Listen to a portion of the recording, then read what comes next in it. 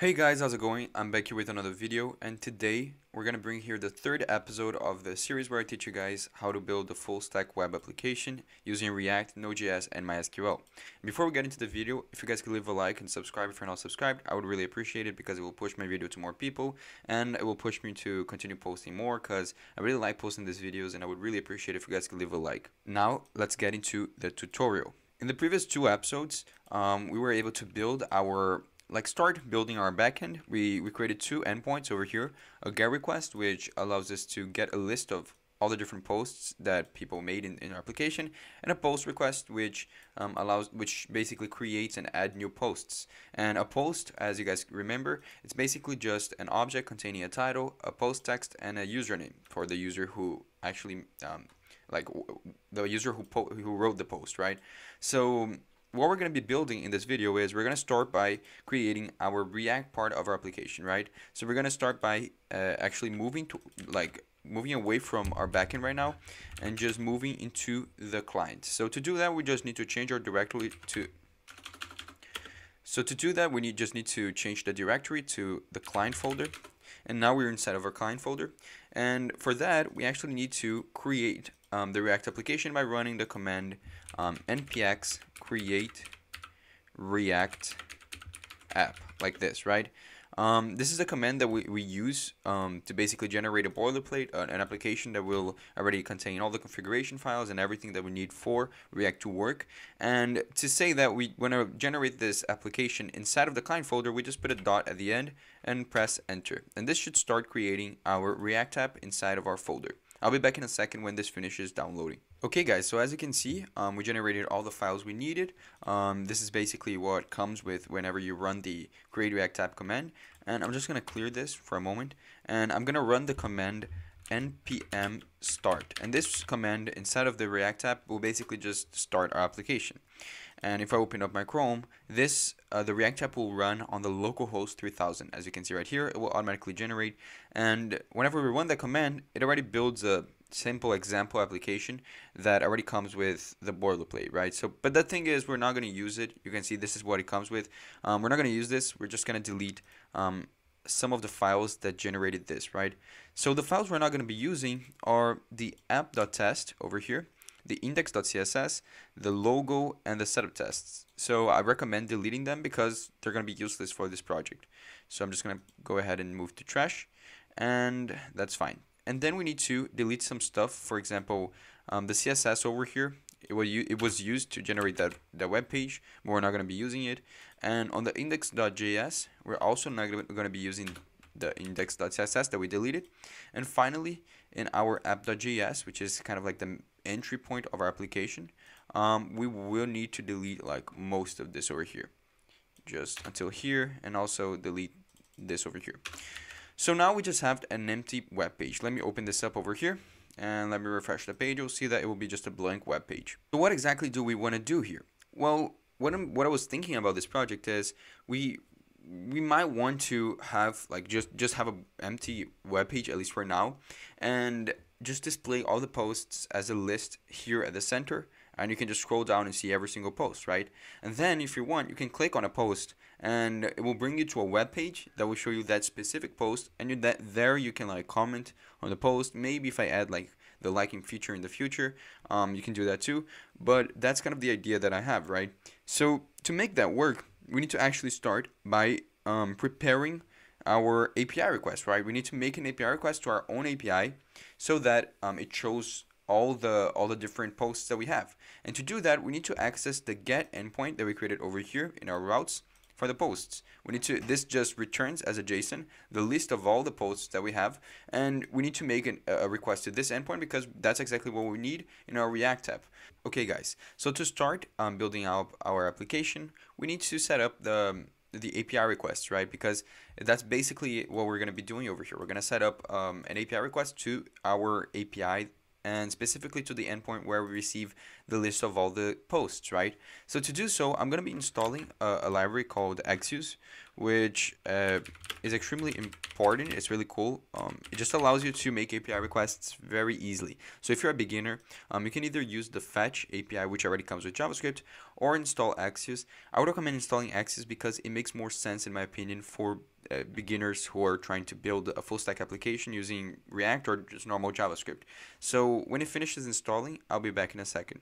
Okay, so as you can see, it finished installing, so I'll just close this tab on my terminal, and let's start building our application. So to do so, I'm going to come here at the top, and I'm going to import Axios from the library Axios.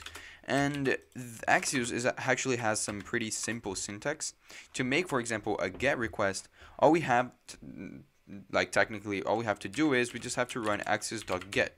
However, let's think about this. We want to run this request whenever the page refreshes, right? Or whenever we enter on our website, because currently our website just has like a blank page, but we want to fetch all the lists of posts similar to how Instagram works. You go on the website, and automatically when you enter on it, it already has the list of all the posts that Instagram has, right?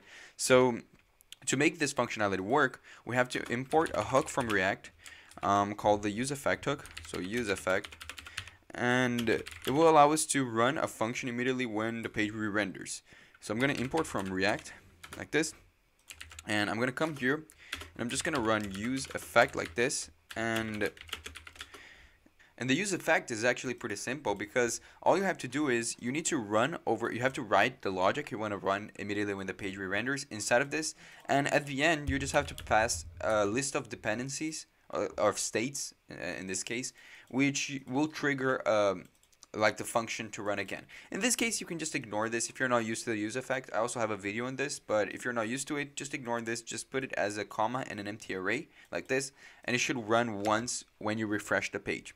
And inside of here, we can put the logic behind making the request. So what exactly is the logic we want to write here? Well, it's just the GET request that generates the data, right? So we can come over here and say axios.get, and inside of here, we have to pass a URL which corresponds to the URL for our API request. So how exactly would we do this? Well, let's come here into our routes, the post route. You see that this endpoint for the GET, which is the one we're trying to run, it exists under the localhost 3001 because it is the kind of the port that we put here, /posts, right? Because this is the route that we set over here.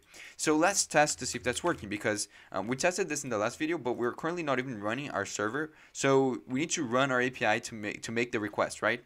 So to do that, we need to come over here and open a new terminal and then change the directory to the server. And then all we have to do is we need to run npm start, and our server, as we talked about in the previous videos, should run and it should be working, right? We should be able to come over here, open up the localhost 3001 /posts like this, and it should just show the list of all the posts.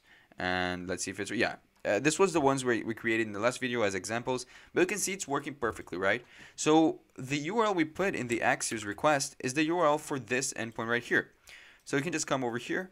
I'm just going to close this. You need to leave both the server and React running, and you just paste this right over here, and this should work. And over here right next to it, and this should work. But now we have to tell what, like our code, what we want to do after we receive the data. So since this returns a promise, all we have to do is just say .then, and over here we put an anonymous function which runs after we receive the data, so that we have this asynchronously, right? We wait for the data to be done, for the request to be done, and then we run this function inside of here. And the data that we receive should be stored over here as the argument to this function. So all you have to do is grab an argument called response like this, and now if you want to see the data, just as an example, I'll console log response so you guys can see if this is actually working.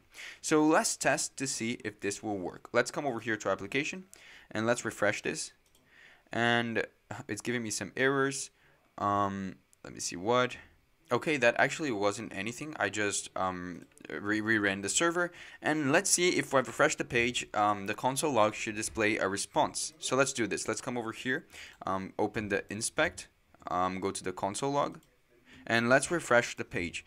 As you can see, it shows us an error. And the reason why it shows an error is extremely important because it is a concept that a lot of people mistake in the beginning, which is basically we need to set CORS to our application so that it accepts requests coming from the same origin, right? Which means that we want to set, we want to whitelist our own computer, so our API running our computer, to make the request. That's kind of the simplistic view of what CORS is. And to fix this issue, all you have to do is you need to come to your application, your server, and you need to navigate towards the server. So I need to open a new terminal over here, change my directory to server. As you can see, I'm going to just clear everything and then just install into it the package CORS, the dependency CORS. And this CORS over here, it's pretty simple that you will only run one, you have to write only one line of code. I'm just going to close this terminal. And all you have to do is you need to come here at the top and import CORS from the library CORS.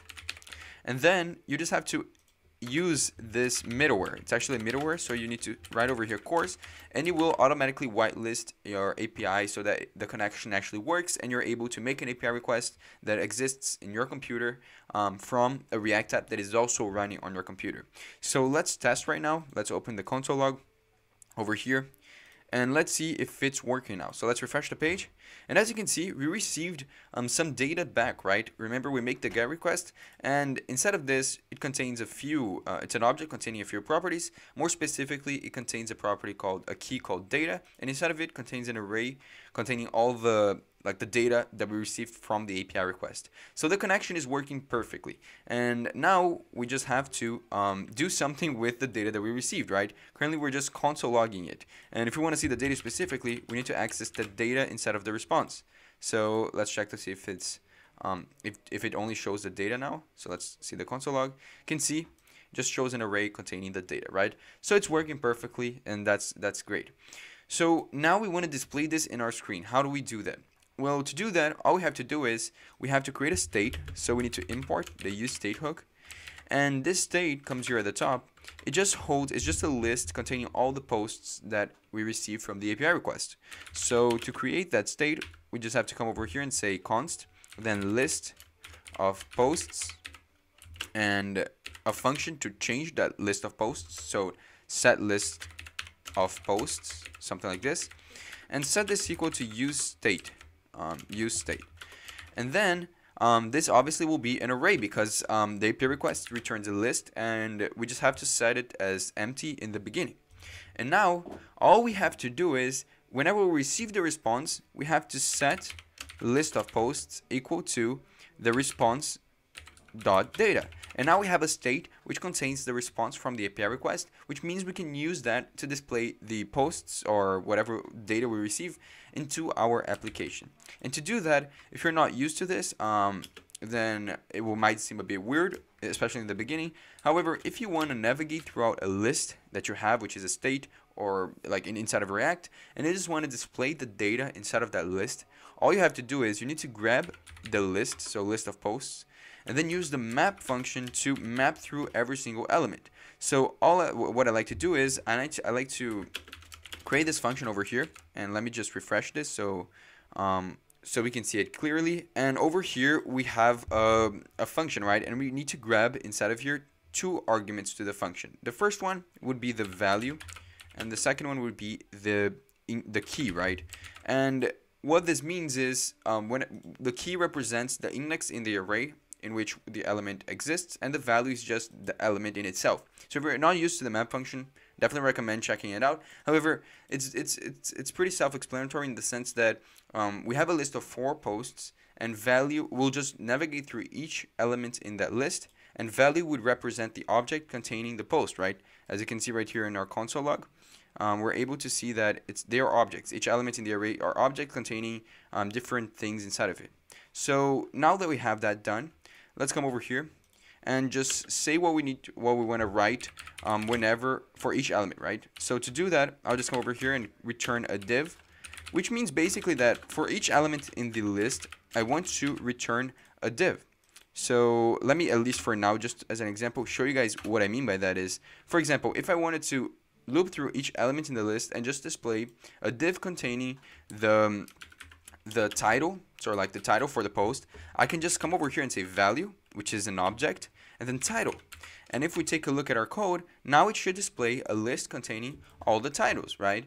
And this is great because this is how we can individually access and render elements in the list, however showing them differently. So that's a great aspect of React. Now I decided not to focus a lot on CSS in this, and I won't. What I want to do is I want to write the whole JSX and write the UI aspect of it, and then write the CSS on my own and just show you guys the CSS, and also obviously link the CSS in the description so that we don't spend a lot of time working on it. So what I want to do is for each element in the list, I want to return a div, and the div will have a class name of something like post, and then inside of it we're going to divide it into two divs. So let's just come over here and say div and close div like this, and then over here we'll just pass a class name again, and this will be the title. So let's just divide it into two parts, which is the title and the body. So let's come over here and say title, and inside of this there will be actually the value.title. So that's great, right? But then we also want to divide this into another div which is going to contain the body. So let's say body like this, and inside of here we're not going to display the value.title. We're actually going to display one thing over here, which is basically the text post. So let's say value dot I think it's post text, something like that, right? It needs to be exactly how we wrote in our database. So I think it is post text.